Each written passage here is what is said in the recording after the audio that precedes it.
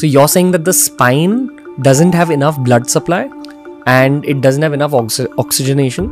Therefore, you, the doctor, has to assist that process of regeneration when you're dealing with the spine. A lot of sitting people have the disc degeneration. Once you start losing the disc height, why does it not grow back? See, if you cut the skin, it grows back. If you break the bone, it grows back. Why? Because you have a tremendous amount of stem cells inside the bone. Well, once you cut the disc or cartilage, why does not it grow back? Because you don't have enough blood supply. Whatever blood supply, if you lose it, and it's struggling to grow. And also the environment inside. So it is not oxygenated, for example. It's called hypoxic environment. So that's why it's degenerating. So when we put the stem cells alone, you always have to put the other things. When you put the seeds, like stem cells, you have to put fertilizer with it. And those are your growth factors and cytokines. And we can extract that at the same time along with the stem cells, or you can extract them from your own blood. So you have to activate the stem cells when you put it in, and that's how they work together. Wow.